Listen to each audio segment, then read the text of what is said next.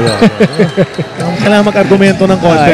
Kaya ng konti. Sa'yo na nagpanel. Yes, Your Honor. Ito na, umpisa ang ating second quarter action. Willie the Thriller Miller on this Thriller Friday. Ayan, pinasok na ni Coach Junel. So let's see what Willie can give against his former team. One of his former teams, Alaska Aces. Tagal din si Willie Miller. Naglalaro dyan. At yun, nagparinig agad. 3 mula kay Thriller Miller. You know, Willie Miller has really been working hard. You know, kahit sa mga ibang previous games sila, I always see him in the gym. Always working extra hard, lifting weights, even doing a lot of time on the treadmill, trying to prepare for every game. A steal. Aguilar, up ahead to Linganay. There are 3 red shirts. Challenge si Linganay. Mintis. At hindi nila nakuha ang rebound. RJ Yusul going the other way. 2-on-2 ito.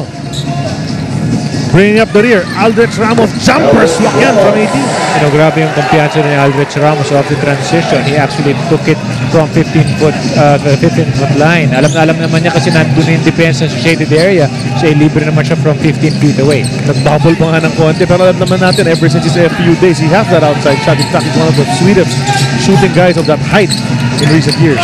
Ang malaking bagay kasi Charlie talaga for all the big men with the loss. Tapos you don't like to develop bad habits in a game like this. So, ako, sama yaman, partner. Ito si Calvin Abueva going strong all the way to the basket. Alam mo maganda ron, yung tumatakbo para sa Alaska Aces, Ramos, Abueva, at saka Eman, yung big front line nila, sila pa yung nag-pass break eh. Di ba? Walang guardia na nagdala doon. Tapos may pang-inis pa si The Beast dito kay Marquis. Kanina pa nag-iinisan yung dalawa. Pinanonood ko kanina pa. Miller on the great spin, bitin ang kanyang tira. Abueva missed time to jump pero nakuha pa rin niya ang rebound. Lamang ng 5 ang Alaska, 10 minutes and 12 seconds remaining. Tumama sa paa ni RJ Yusul ang bola. That's gonna be a third. Ito si John Dan Salvador. John Dan Salvador, isa pa yan. Ang ganda na pinakita niya, especially on the boards. In this conference, sabi niya, Sam Eman.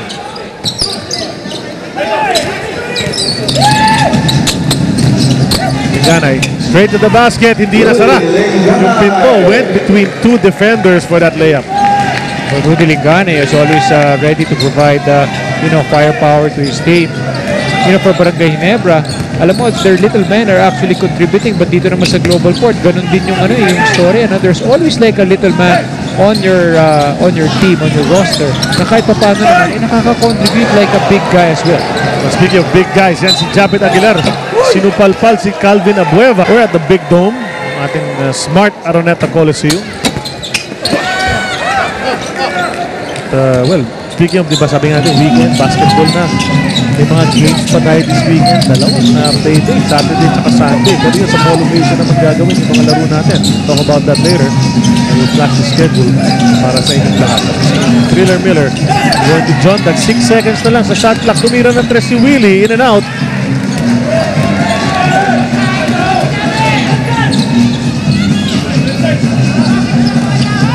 Chance for some bench guys to get some more playing time. Sabi ko nga, this is their chance. Kahit pa paano they should be ready. Kahit pa paano gusto mong makita what they can do, and you can actually look forward to the next conference. Samantalang on Alaska naman, gusto mong makita kung sino talaga dito yung pwede mong gamitin in the playoffs. Lalo na, it's good to also give some break or rest to your starters para nga mabigyan mo ng minuto yung mga second unit. Wala ng oras ang Alaska Aces. Alam mo, dati kilala ang Alaska Eric sa triangle offense. Ngayon, kilala sa konferensya ito sa depensa. So there's a D in Alaska right now. They're playing tough defense, leading the league, holding opponents to the lowest score, 78 points a ball game. And, well, that's translating into victories. Well, nga, Charlie, we're actually looking at the stats kanina. Itong Alaska Aces, field goal story pa lang, Global Court, right there. Alaska actually, kung titignan na yung sa stats kanina, hindi naman talaga sila like number 1 in different categories. Of course, yung points against, they're actually preventing, they're actually number 1 in defense in the league. But the beauty about it is, they're actually not actually lording it over sa rebounds or even sa blocks, pero kahit just staying in front of the guy, making it tough for the opposing team to make the shot. That's what counts the most. I mean, you don't really see that in the statistics, but of course, kung makikita mo naman at the end of the game, the final score, that's races. pag-aaralan mo, Eric, yung laro nila, diba? They're hustling on defense. Ibig sabihin, they run to the man.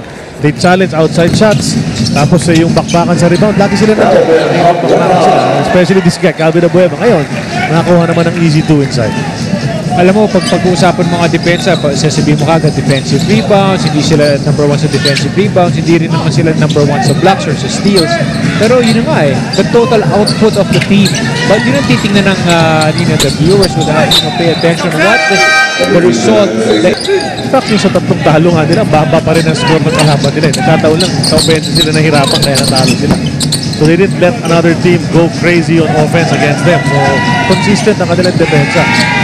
They're able to prevent Global Port from scoring once again. Ito si RJ Hazul. Umaatake na naman ng Red Shirts ng Alaska. Tony De La Cruz handing it over to Abueva. The hook doesn't go. AJ Mandani. Isa pang backup point guard na nagpapakitang gilas rin dito sa konferensyang ito. As we see Willie Miller. Great Willie Miller. Fan. Deceptively quick. Despite yung medyo malaking build niya. Yan ang sinasabi ng lahat ever since. Bakit yan ang kabilis kumilos itong mamang to? Well, he's been doing it for years. He's a 2-time MVP sa ating liga. And multi-awarded dito sa PBA. Azul open from 3, top of the key. Wala yan, rebound play. Espinas keeps it alive. If Abueva finishes the job. That's a specialty of Calvin Abueva. He gets a lot of offensive rebounds and putbacks. Gary David, leading local scorer para sa Global Port. Ito si Gary David with over 21 points in ball game. Bumaba kay Japet Aguilar bago umangat. Si Sol Mercado, nabanggit natin, hindi makakalaro ngayon. Alamin natin kung bakit mula kay Erica. Third game pa lang pala ng eliminations when Sol's shoulder started hurting and inilaban na lang niya ang sakit when he continued playing. But he was advised by Dr. Canlas not to play anymore and he's just spending time doing rehab and might not attend the All-Stars. In that collision, maganda na nga yung mga trainers ng Alaska Aces attending. Si Gus and si Mike, they're actually attending to him, making sure that the base is actually ready to go back to action. Kaya pinasok naman ng veteranong si Eddie Laure na tumira mula sa labas, almost goes in sa pagkaliwete na nasa lineup ng Alaska Aces aside from Gabby Espinas. Itong si Eddie Laure, the veteran, former MVP sa Metropolitan Basketball. John Dan Salvador hits it from the side to cut the lead down to just 4. Ngayon, may report naman tungkol kay Calvin Abueva si Eric. On his rookie year, marami na pinagdaanan nito si Calvin Abueva. Maraming criticisms, praises. Marami na rin malalakas na tama sa bawat laro. At nakita nga natin, spray na yan ang kanyang lower back. Kasama na rin ang kanyang left knee na sumasakit before the game. But he claims that his resiliency physically and emotionally ang pinaka-pinangahawakan niya para ipagpatuloy ang magandang ginagawa para sa tagumpay ng Alaska. Balik sa inyo. Ano ba yung playing style ni Calvin Abueva, Eric? I'm sure you know this. He's all out all the time. For the Aces, syempre kahit paano mabubugbog ka talaga sa dinami-dami ng malalaki na talagang sinasagupa ni The Beast. Gano'n naman ang laro niya kahit kung nasa baste pa siya So, kumbaga matagal-tagal na niyang ginagawa yung kanyang klaseng style. Of course, the opponents were smaller. But the impact every time you hit the floor, diba? Masakit. So, kahit rookie sa dito, matagal na niyang ginagawa yung ganyang style ng laro. But we're hoping it's nothing serious that he might get back into the ball game or at least be well enough to play in the playoffs. Especially sa lower back, Charlie. Siyempre, hindi naman gusto rin ni Coach Luigi Trillo na mahirapan siyang gamitin si The Beast in the quarterfinal round. Good matchup in the post. Aguilar contra Espinas and Aguilar wins that battle. Bihira ko makita si Japet Aguilar going to the post. Normally, he's a great perimeter player hitting those jumpers. Pero in that last play, he actually showed to us that he has great pivot moves. Eddie Laure, attempt from the right side, wala yan. Trying to keep the ball alive, the Aces, and they do. Ito si Espinas. 2 fakes and a basket. Even if you're gifted with athletic ability, if you don't box out, the basic thing in basketball, especially if you're in the defensive end, you really have to box out and get good position. Because if not, guys like Gabby Espinas and even Eddie Laure can really out-rebound you. Ito si Belencion, another rookie. Came over from the Meralco Bolts in the Sol Mercado trade. Mandani. Nothing but air dun sa 3-point attempt na yun. Balik si Dozier. Tagal nakaupo si Dozier, but they were able to maintain that lead. So now he comes back in. Albert Ramos ang pinaupo. Coach Luigi. Spinas inside the Dozier. Tik na. That's always a consideration, especially nowadays, di ba? Sa mga imports, you know. Hindi ko alam kung kasama yun sa criteria dati when yung mga panahon mo, partner, nandito ka sa PBA, kung ikasama yun diba, tatanong mo kung Nung panahon ko, kailangan may topak. Kailangan may topak. Basta magaling. Yun ang importante. Di bali yung topak. Wala lang sa kalan pa. Wala lang sa kalan. Ito, drive. Gary D. You have to throw it out to Belencion. 3 seconds to go. Mandani. Wide left on tira. Morgan with the putback. It's a great ball movement there by Global Port. Although hindi nakuha yung shot ng Mandani. Nandun naman si Sly Morgan to finish that basket. Don.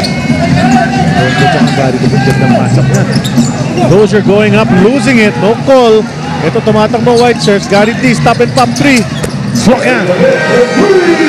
Gary the mid-3 pa. Nasa kanan.